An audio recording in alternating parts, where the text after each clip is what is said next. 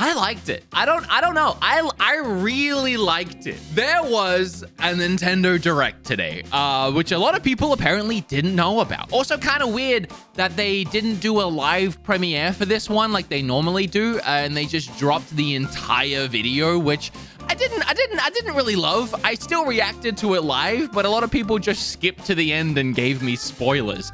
That said, I already knew that Mario and Rabbids was going to be shown, and a certain Atlas game, I kind of knew it was going to be there, but I didn't believe it, because I've been wanting this to happen for like literally 5 years. Okay, so Nintendo released a partner mini Nintendo Direct today, which I gotta be honest, wasn't what any of us really wanted out of a Nintendo Direct this month, because it's E3 season, or at least what usually would be. It's Summer Game Fest, and we have Nintendo Directs throughout the year. Usually there's one in February, one during summer now, and then one at the end of the year. But the summer ones, the E3 ones, are always the best. It's when Nintendo saves the good stuff and they really pop off.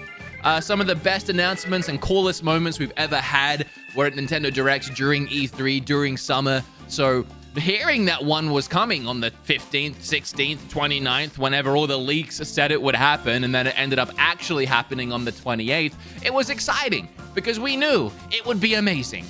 But then we had the Xenoblade Direct, which is fine, not for me, and then a partner Direct. Didn't exactly set the bar very high, but I will say, for a partner showcase Direct, meaning nothing first-party Nintendo is going to be shown and purely focusing on the third-party support that Nintendo Switch gets, I think it was straight fire. It was about as 10 out of 10 as a partner showcase could be, at least for me and what I'm looking for. Hi.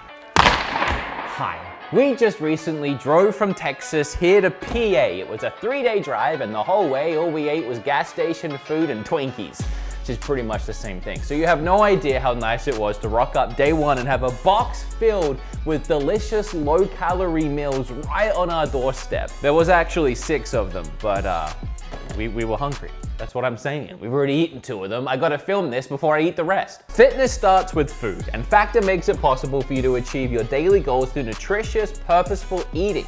Factor offers keto, chef's choice, veggie, and vegan options, as well as low calorie, which are the ones that I go for. The best part is, with Factor, there's literally no meal prep. I'm gonna reach over here and grab a knife. This is not a knife. That's not a knife. This is a butter knife. Couple of stabs for ventilation. 2 minutes in the microwave, and then by the time I'm done even with this sponsor read, I'll have dinner. Quick and easy, no mess, no cleanup, other than this butter knife, which is now clean too. The meal plans offer a ton of variety, they change weekly, and there's over 25 meals and over 35 add-on options. So we already have a minute left on that, which is almost just enough time for me to tell you to grab some by going and clicking the link down below, which is go.factor75.com/BeatEmUps120. Why 120, you might be asking? Not because 120 seconds is almost as long as it takes to cook the meals, but because you get $120 off when you use my code. That's $120 of free food. Dinner. So they started by showing off a bunch of Monster Hunter Sunbreak, which is completely fair to do because that game drops in a couple of days at this point. I say game because it is DLC for Monster Hunter Rise, but it's like $40 and a massive expansion that you may as well just count as a brand new game. It may as well just be the sequel to Monster Hunter Rise, but all incorporated into the same game. Then I literally said this, I think, during a panel I had this weekend at Too Many Games, but someone was like, what game would that? No one really talks about coming to Switch, would you want to see? And I said Near freaking Automata. I think it's a perfect Nintendo Switch game. I was baffled it hasn't happened yet. It was on PlayStation 4, and we've had games like Witcher from PlayStation 4 come to the Switch, so why couldn't it happen? And sure enough, Near Automata, the End of Your Heart Edition, which has Nintendo Switch exclusive outfits and accessories and items and things and bleh, but it's that full game on the Switch, which I just can't stress enough how perfect I think that game is for the console. A little hack and slashy, a little bullet hell, a little bit of everything, actually. but just a really fun game to have on the go. So immediately we started super strong. Then we started getting things sprinkled in that we hadn't seen before, like this really stylish game that's coming in 2023, Lorelei and the Laser Eyes. I'm actually intrigued by that.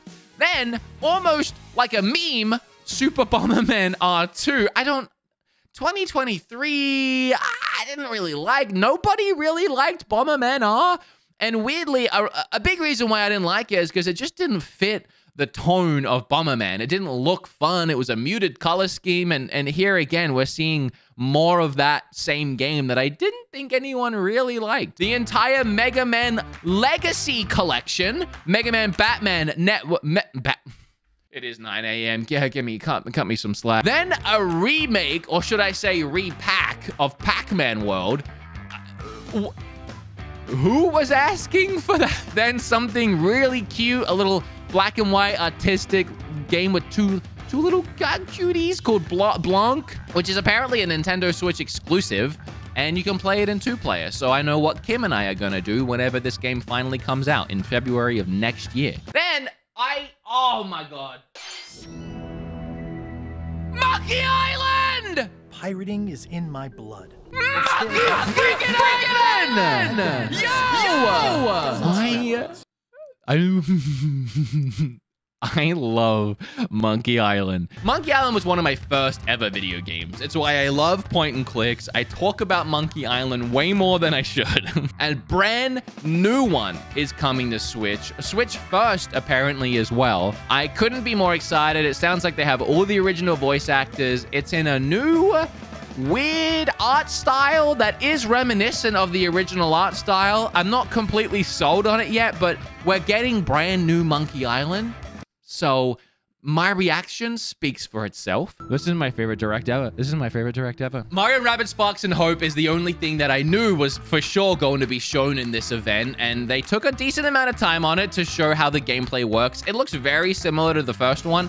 Gorgeous visuals. I mean, I don't know what else to tell you. It's kind of like XCOM, but with Nintendo spliced with Rabbids, and the first one was really fun. This is one of those games that you either just love or you don't, I guess. You know, something looks kind of like a mobile game, a train game, a little cartoony, hand-drawn game. It kind of looks fun, actually. I don't mind that at all. We got to look at Sonic Frontiers, and I gotta say, it doesn't look great. I appreciate that they did show us gameplay of the Switch version. And this trailer is the first time that I saw things about the game that actually does look pretty fun. There's some like throwback levels that it seems like they have, a lot of weird and wackies that the gameplay does look fun. I gotta be honest, it looks fun. But the art style is very jarring to me, and the Switch gameplay they showed is clearly struggling. Like, and remember, this is what they chose to show.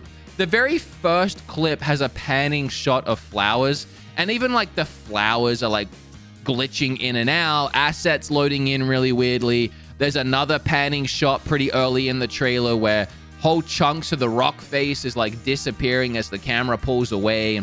It's hard for me not to notice those things. Overall, the resolution is obviously very low, and just the textures are very bleh. A Disney Sims game, which I'm not gonna lie, kind of looks fire. Live Alive, we saw more of that. Story of Seasons, Minecraft Legends, Dragon Quest Treasures, which I love Dragon Quest, but I'm not sold on this one yet. Portal is a game I feel should have been on Switch already.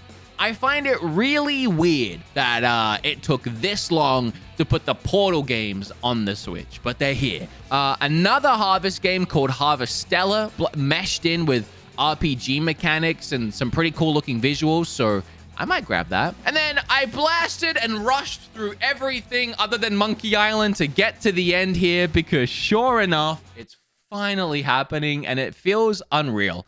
It doesn't feel real. It doesn't feel real. I feel like I'm gonna wake up. It is really early. I could still be sleeping, and this is all just a beautiful dream. I have wanted Persona 5 on Switch ever since the game released. In fact, when I made my fake April Fool's Direct, which some of you might remember, it was a long time ago now, like the first game I fake announced coming to the Switch was Persona 5, because even back then, that was what everyone wanted. That was the main hype. That was the one game that if you asked what should come to Switch, everyone said Persona 5. I was on that train. I've been on that train. I've never let up on that train. And the reason why it was so expected today is because recently they announced it was coming to Xbox and PC, and it just doesn't make sense for Persona 5 to be everywhere other than Switch, especially when we have Persona 5 Strikers already. And I mean, Atlas knows, Nintendo knows how hyped this is because they saved it for the very last spot, and it had its own fully voice acted by Morgana announcement that Persona 5, yes, is finally coming to Nintendo Switch. Now, there's a caveat here for me. I'm very, very, very excited about this. I'm glad that I can finally play it portable. It just sucks big booty cheeks that they announced it coming to PC a couple weeks ago because I have a Steam Deck. That was very hype for me. So the wind was taken a little bit out of the sails here. I wish this was announced first and was a complete surprise secret. The cat was a little bit out of the bag. But it gets even better because as well as the full Persona 5 Royale experience coming portably to the Switch, not a cloud-based version either, which is better, we also got Persona 4 Golden as well as Persona 3, which is insane. Golden is my favorite JRPG of all time. I really love 5. It's up there in my top 5, but there was something about 4 that I really loved. I'm so excited. I'm so excited. And I think overall, as far as a partner showcase mini direct, this was best case scenario, man. I mean, so many of us were waiting for the Persona games to come to Switch. That is a huge announcement. For me personally, Monkey Island is so exciting. The fact that also Monkey Island is going to be a timed exclusive on Switch is cool for me, because I love my Switch, I love Monkey Island, it's like my two worlds colliding, and just a ton of cool announcements. Nier Automata, a bunch of other really cool things spliced in here or there. You know, it's a partner showcase. I will say what is disappointing is that it is just a partner showcase, you know? There's two separate things here. There's one, it's a partner showcase, and for a partner showcase, it was amazing. But there's the other side of it where it is just a partner showcase. And I could totally get people being upset or bummed out about that because at E3 time, we don't get a partner showcase. We get a full E3. And it's needed right now. There's a lot of things we don't really have answers on or things we don't really know about. Where is Metroid Prime 4? When exactly is Breath of the Wild coming? What's happening next year? What is going on? Now really is the time that we need to know about a lot of this stuff. But it's what we got. And for it being what we got, I think it was really great. I'm really happy about a lot of it. But what did you think of the Direct? That's just my thoughts. You can leave a comment down below. Like the video. Also, I am live tonight on Twitch playing Fall Guys on Nintendo Switch. If you want to come hang out, twitch.tv/BeatEmUps. Oh, and Nintendo Podcast. Make sure you go follow that. New episode on Thursday. Bob and I are going to go over this direct together. And it's going to be interesting because you know how I feel about it. He's going to hate everything that I love. In fact, he's probably going to hate everything. So we're going to fight each other. I can feel it. All right. I love you guys. Bye.